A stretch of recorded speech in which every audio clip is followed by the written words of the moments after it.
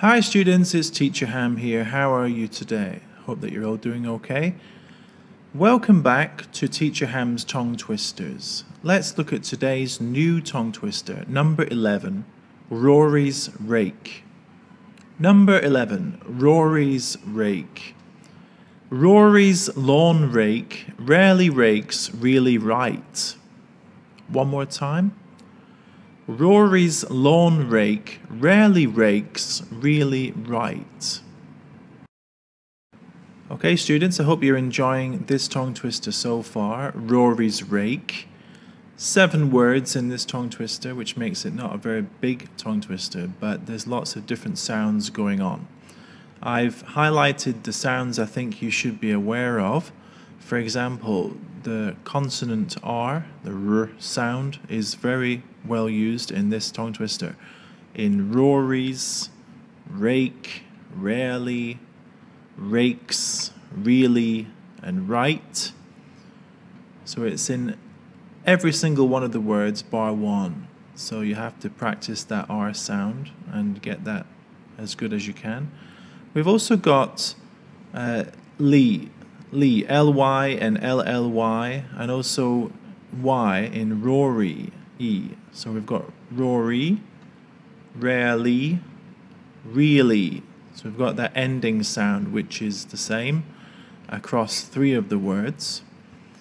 We've also got the long A vowel, ache, this time with a consonant K, ache in rake and ache in rakes.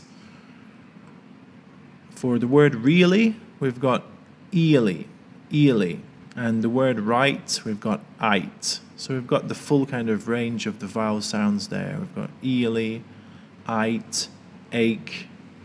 We've also got in the words Rory's and lawn the sound or, which is stronger in the first word, or, Rory's, and slightly less strong in the second word, lawn. Or, Rory's lawn, Rory's lawn.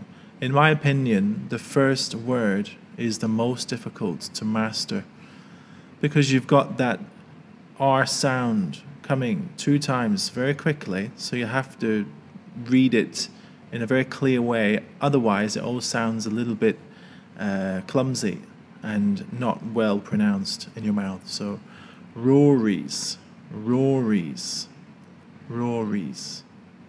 You have to have a clear difference between the 2 R sounds. Rory's. One is starting and ending, and then the other one starts. Rory's, followed by the E, the Y. Rory's, Rory's lawn. Rake, rarely, rakes, really, right. For me, the other words are okay.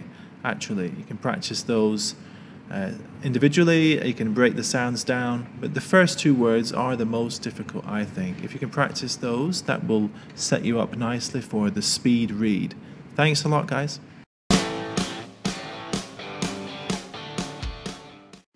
Okay, students, I'm just going to give you a few seconds to do the speed read on your own. Are you ready? Let's go.